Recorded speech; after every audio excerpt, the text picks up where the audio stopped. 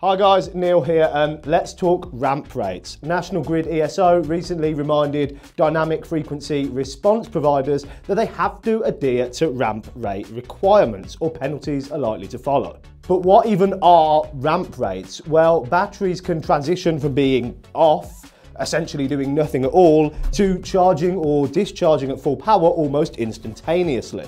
Significant changes in power output from a battery can threaten grid stability, so ramp rates are used to slow down a battery powering up or powering down. When batteries provide dynamic frequency response services, ramp rates must be applied to energy actions taken in the opposite direction from the service they're providing.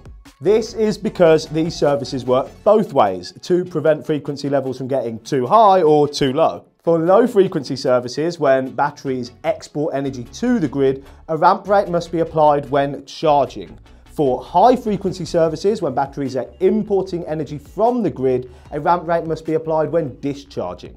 In all of these services, this ramp rate requirement is 5% of a battery's contracted megawatts per minute.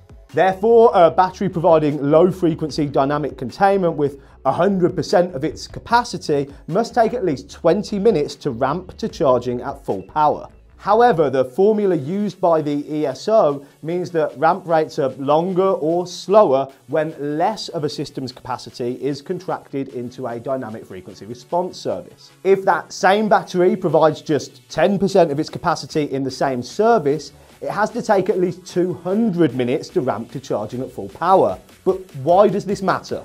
Well, it means that batteries that provide frequency response services aren't able to achieve maximum potential trading revenues. Therefore, a battery with a high frequency dynamic containment contract is not allowed to deliver the same energy output at a high price at 5 p.m. as a battery without that contract. Therefore, at certain times of the day, dynamic frequency response services have an opportunity cost. This is created by the lost trading potential in the opposite direction to their frequency response contract. It'll be interesting to see how this plays out. Will it discourage providers from bidding in just a portion of their capacity to win frequency response contracts? Will prices bid into these services increase to reflect the reduced trading potential? I guess we'll just have to wait and see.